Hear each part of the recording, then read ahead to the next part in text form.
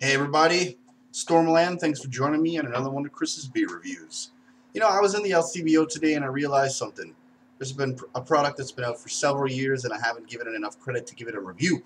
So today I'm going to be doing that. You probably know what it is because of the title of the YouTube video you clicked on, but here it goes.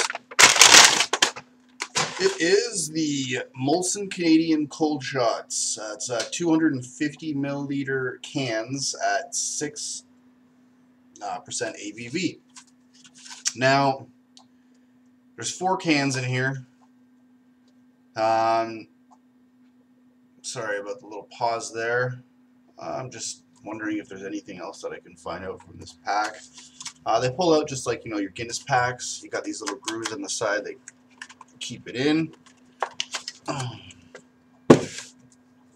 Alright, so that's about it, people. You got a small, tiny shot like this. Now, I'll be frank with you, alright? As I was driving here, I was thinking about all the measurements. Oh yeah, and by the way, in case you're wondering what the sunglasses are for, I'm changing it to cool shots. Alright? Alright. Now, if you think about it, alright, I'm still teetering on whether this is really worth the quantity of alcohol here. Now, you got to realize,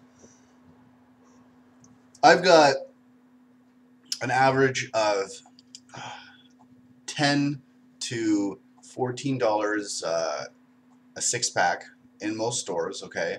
So it's $10 to $14 average for a 6-pack that ranges bottles between the height, or I can't even think properly, between 330 milliliters of liquid volume to 355 milliliters.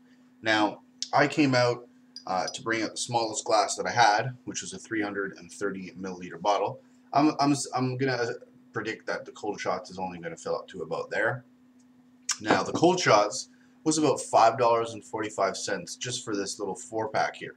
So if you do your math, all right, you spend on average $10 to $14 for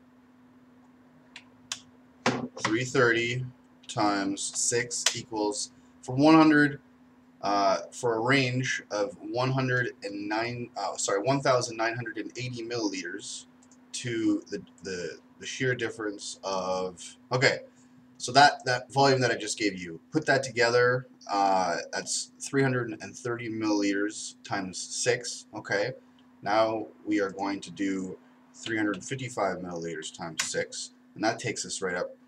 That takes us from 1900 to 2130, so 2130 in volume, okay? All right, so that's your average standard beer size, 350 milliliters per bottle in a 6-pack. Now we're getting a 4-pack at little over $5, 250 milliliters times 4 equals, you are getting 1,000 milliliters. So technically, the fact that this came in a 4-pack, the fact that the cans are small, the fact that the alcohol content is higher than average, means to tell me that they wanted this to be a party drink for people to have quick cold shots, for people who just wanted to get their buzz. No offense to Molson Canadian, that's a great idea. There's a lot of people out there like that. I don't blame you for that one. So you are literally just paying half the price for half the volume of your average grade quality beer. So now here's the test. What does it taste like? What does it smell like? It smells a little weird. I mean, this is probably Molson Canadian mixed with something, or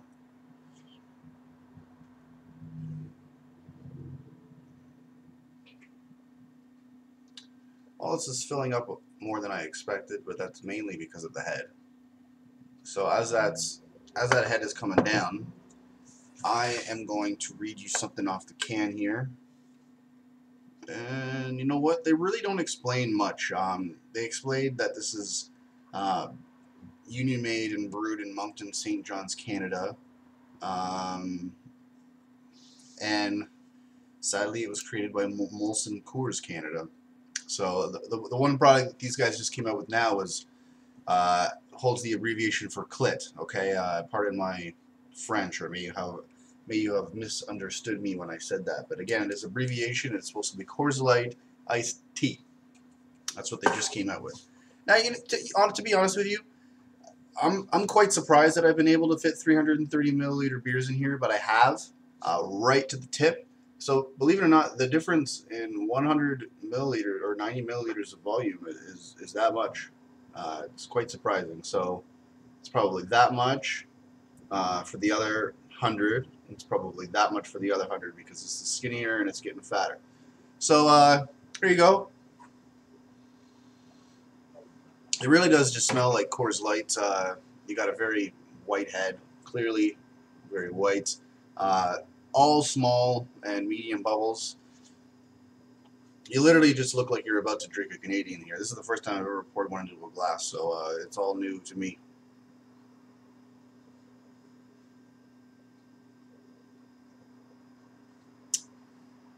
Now, honestly, people, you got a can taste here.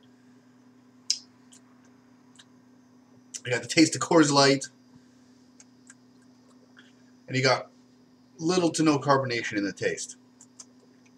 Nasty. Not a fan. I'd rather spend full price on full quality.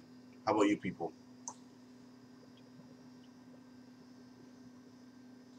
Now again, you will be agreeing with me because chances are you were not somebody who just turned 19 in high school, who's just starting to drink, who wants to get the quick buzz and the quick fix. They don't know what's good and what's bad. I remember the first time I drank beer, I said to myself, oh, man, everybody's drinking beer like this. I guess I'm going to have to learn to like it. Learn to like it? If it's crap, it's crap. There's good beer out there. You just got to learn to go out and get it. When you're young and you turn 19 and you're in Canada, you're thinking beer store, everything's at the beer store. No, man. The good beer is at the LCBO. The beer store has all the stuff that you generally would not want to drink after you drank all the stuff that you got from the beer store. Now, don't get me wrong here, people. There is a pretty bad selection at the LCBO as well. But at almost every LCBO section that I've gone to, except for the small ones, there's always been at least an entire shelf on one side and the other that is completely dedicated to the microbreweries, the great beers, the great imports, the stouts, the IPAs, and that's what I like.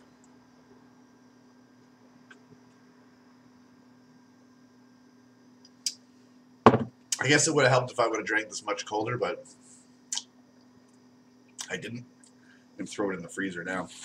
Anyways, people, not really much to say on this. I'm going to give it a rating. Should I be out here a little more? Yes, I should. Alright, I'm going to give it a rating. Out of 10, I'm going to give it a 2.5 out of 10. Easily. Below average to me. I'm now grieving over the fact that I got to drink 3 more of these at some point in time. Excuse me. I might as well make them extremely ice cold, like the cold shots they're supposed to be, and I suggest that you do the same. Anyways, people, thanks for joining me on another one of Stormland's beer reviews. Don't drink and drive, but drink responsibly. Cheers.